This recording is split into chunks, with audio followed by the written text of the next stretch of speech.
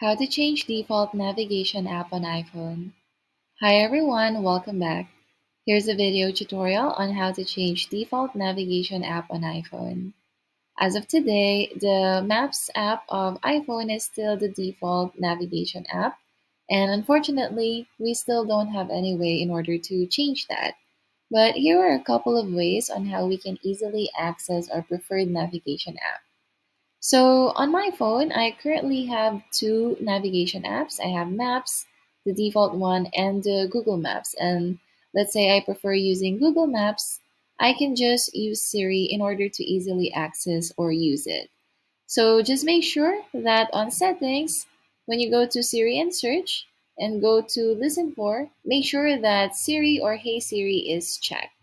So once you make sure it's checked, you can just simply use Siri by saying, Hey Siri, go to Uptown Mall using Google Maps. Getting directions to Uptown Bonifacio using Google Maps. And as you can see, Siri automatically used my preferred navigation app, Google Maps. It's very easy to use. Now, another option we can try for iOS 14 or later users is by adding a widget. So to do that, just simply long press your home screen until your icons move like this, and then tap on the plus icon at the left top corner of the screen. And then just tap on search widgets and look for Google Maps or Maps, whichever you prefer. Let's say Google Maps. Tap on it and just add a widget.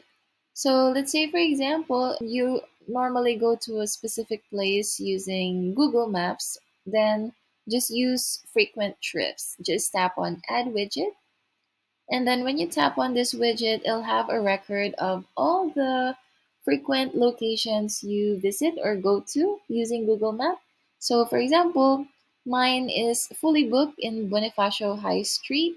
So that's why it's here because I always use Google Map to go here. And I can just tap on it and just tap on done. And every time I tap on this widget, Google Maps will automatically open and it'll automatically give me the direction to my preferred location. And I can just easily start the navigation on here. And those are the options on how you can use your preferred navigation app on iPhone. If you found this video helpful, feel free to let us know in the comments below. Like this video and subscribe to our channel for more videos like this. Thank you for watching and I'll see you next time.